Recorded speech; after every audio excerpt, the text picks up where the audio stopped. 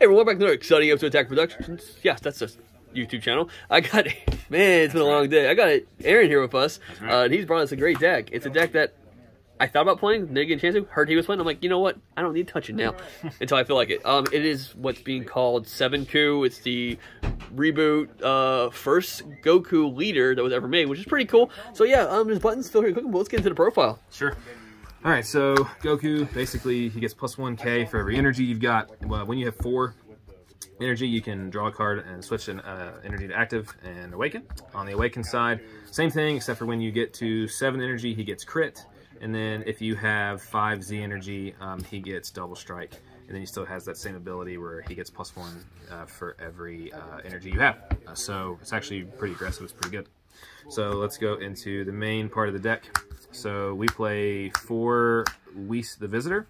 So this card is 1-drop. You when you play him, you draw a card, and then you go into your deck and you get a Whis, or sorry, the Beerus the Visitor, and put it into your energy in rest mode. And so that's kind of your ramp. It's unique because this Beerus cannot untap in your energy.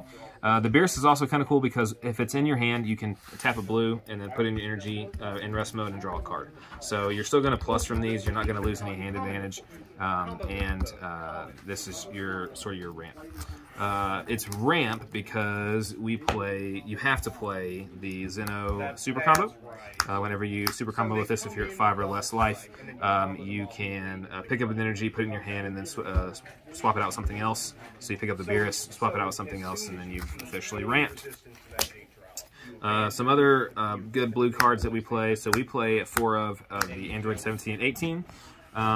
This is really used to fuel the Z energy. So you on swing, it gains a counter, and then you combo with something from the drop, and then you just throw that straight into Z energy, so you can power the leaders.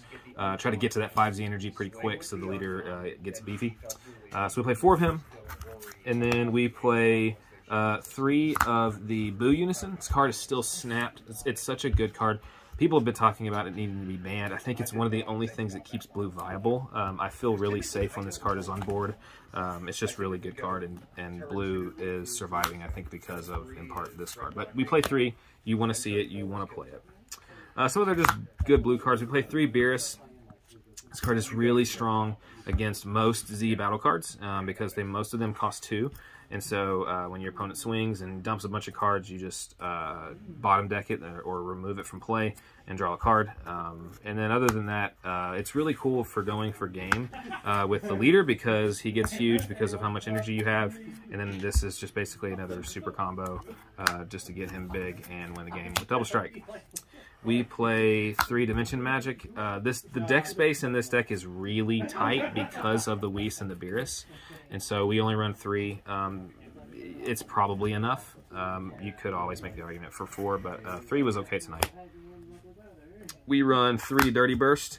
You can make an argument again for 4. You have to see it, especially if you're playing against Gogeta a lot in your meta, or if you're playing against Shenron. It's just really good. It's just it's a necessary evil. You're going to play at least 3, in my opinion. A card that I saw a lot tonight, and kind of wish that I didn't a lot of the time, Bean. And so, I mean, you could probably go to a 3 of Bean and then up your Dirty Burst count or your Beerus count or whatever to 4. But it's still a really good card. You never really hate having it. 2 of the Blocker Negates. Again, this is 2 of in almost every deck for every color. It's just really good. For right now, it's really good because it helps with getting to 3 life for your Z leaders. So these are still really strong. We play 2 of the Trunks Heroic Prospect, just because you need a floodgate against all these huge battle cards that just want to beat your face in. So he's good for that. We play 3 God Sealing Techniques. It's good. I'll tell you what, though, it's probably going to get cut. I never thought that I would say that I would cut this card, but all the good cards in the format have Deflect, and this card just does nothing. And so this will probably come out just for something else because it's, again, I saw it in every game tonight, and it did nothing. So we run 1 of the baby. You gotta use it. You gotta play it. With the way that the rest of the deck plays, that 5 energy is not a problem at all for that counter. So we play one of that. We play a couple other one-ofs. We play a one-of the Super Saiyan 4 Goku, Protector of the Earth. This is this is really good, and it's in here mainly because of yellow Goku. So being able to just tap 4 energy and board wipe your opponent is really good. And then it's also another defensive tech, but it's one of my favorite cards, and I always like playing it. We play 2 of the Super Saiyan 4 Vegeta. This is the way, so this is going to go up. This might go to a 4. It's going to at least go to 3. I may cut a bean for this. So this is what makes the deck go. You play this on 6, and when you play this on 6, there's kind of a little combo. So you play it on 6, you pick up 4 cards, you probably put them all in your energy, and then you play this. So this is the secret rare from this set. This untaps all of your energy. So you're that's set 1, man. What are you talking about? Yeah, set 1. The secret rare from set 1. So this untaps all of your energy. And so when you play this, this opens up lines of play for a lot of things. So it's going to open up lines for Kale, who is one of our big bombs. We play her it's just another way to win, but she also is a board wipe. It opens up lines of play for Android 17, which is, again, just a game ender. It's really strong still, and I think it always will be, just to be able to tap 7 and say, I win. And then my favorite one is Tragedy. So I played against Gogeta tonight, and I actually won because of this. This card affects the player, and so when they go to play their 8-drop Gogetas, it just goes into their energy. And so it's 9 energy is really not that hard, especially untapping all your energy and then putting them in. So I think this card is really, really good. It might go up to a 2-of just so I can charge one and not feel terrible about it. But this catches some people off guard. So that's kind of like your game enders. Like this package has worked pretty well.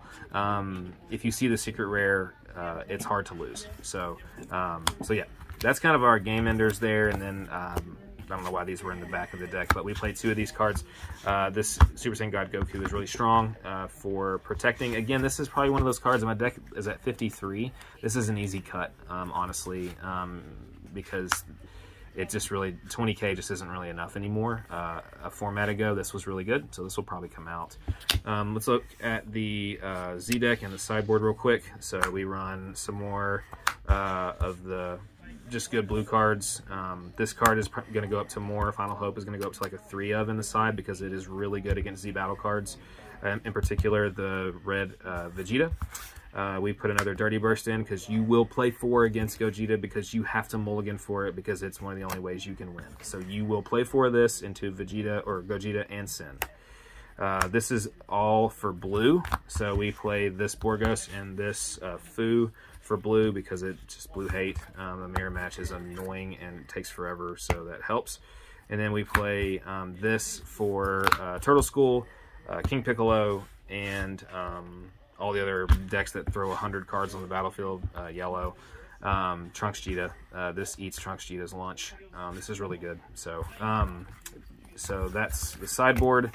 And then the Z deck, pretty much the same as all Z decks right now because we all have access to the same exact cards.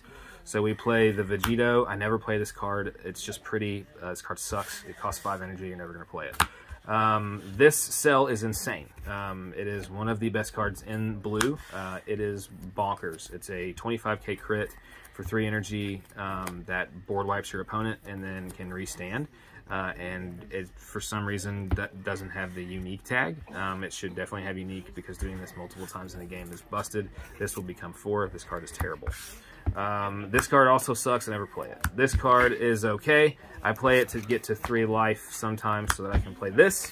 If I had remembered that I had that, the Z deck is still something that everyone's getting used to. I think if I remember that I had this, I'd probably win 2 of my games tonight that were like way closer than they should have been. And so yeah, that is Blue Rampku, as I call it. It is really good, and it beats Gogeta. So stop crying. Awesome, appreciate it, Aaron. Like always, like I said, there's buttons down below. 52, click them. There's comments, put them there.